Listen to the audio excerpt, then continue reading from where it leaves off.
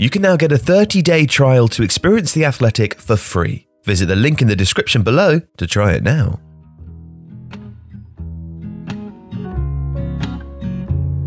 Sweepers were a defining characteristic of many successful teams from the 1960s to the 1980s and beyond. Rugged, positionally astute defenders who patrolled the spaces between their flanking centre-back colleagues and the goalkeeper, intercepting and marshalling or hacking down anyone who got through. The greatest sweepers had, of course, an attacking role too, bringing the ball out and acting as a playmaking defender capable of stepping into midfield. And the greatest, players like Franz Beckenbauer, often also played in midfield. But the more prosaic sweeper was the more commonly found. Tough players like Danny Blint and Jose Luis Brown could play, but in a defence-first era, functionality and positional excellence outweighed very clever passing or ball carrying.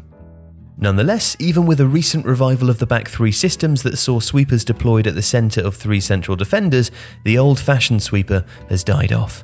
But why? Well, the answers point to a series of tactical and other innovations in football.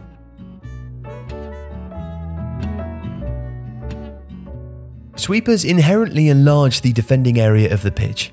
By hanging back, off the two centre-backs with man-marking duties, the sweeper added a layer of security, but in doing so, deepened the defensive position of the side.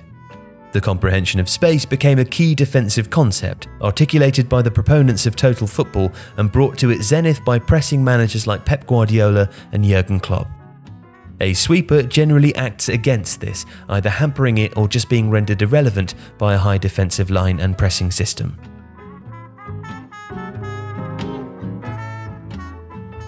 Sweepers could, of course, fulfill more than a defensive function. As a spare man, they could receive possession.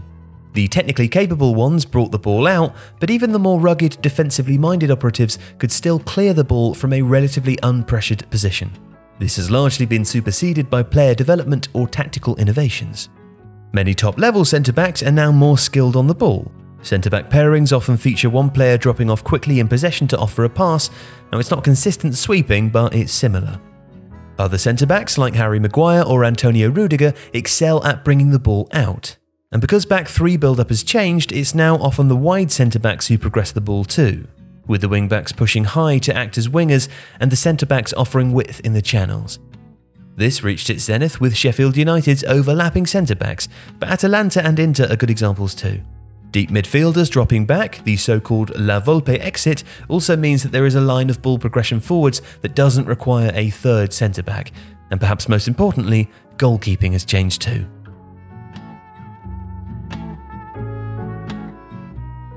Many of the functions of a sweeper are now performed by keepers.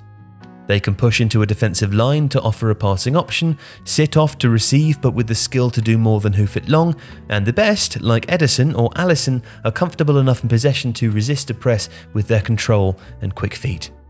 Crucially, they also sweep, but by pushing up, not dropping off. This dovetails with the general need to compress space for possession and pressing teams. It's an active form of front foot defence, not the dropping off and ceding territory that many sweeping systems used.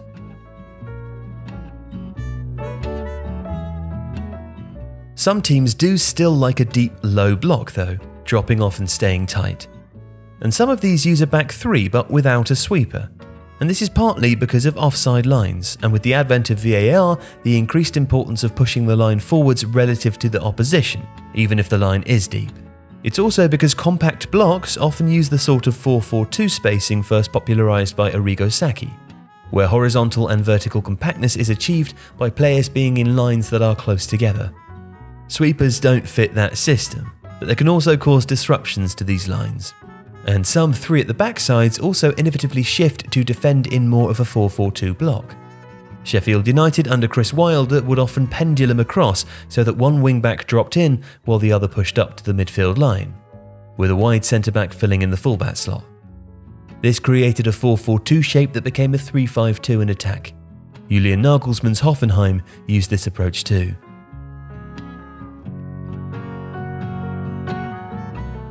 Another key facet is that, perhaps La Liga aside, most top-level sides no longer field a traditional front two.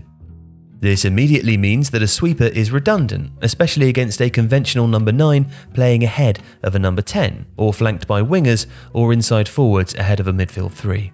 The spare defender is of more use in front of the defence, not behind it, especially with the changes in goalkeeping.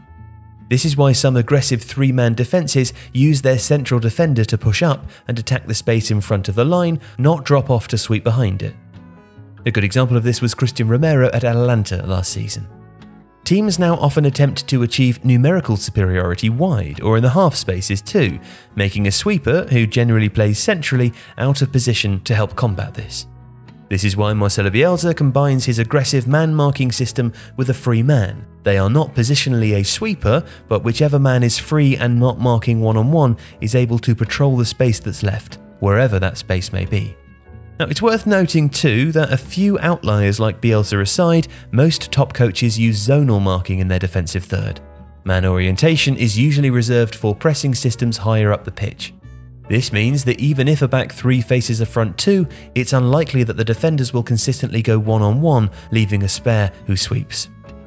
Attackers and defenders are both now too versatile and mobile to be tied into this sort of system, unless it's part of an overall approach.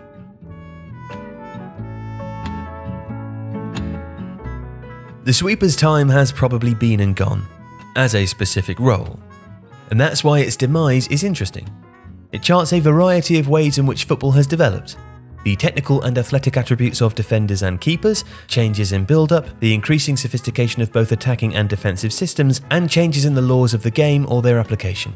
Most interestingly, we can still see flashes of the sweeper in modern football, but as with most other positions, it's now about situationally specific examples of a role spread among many players, rather than one position doing one thing.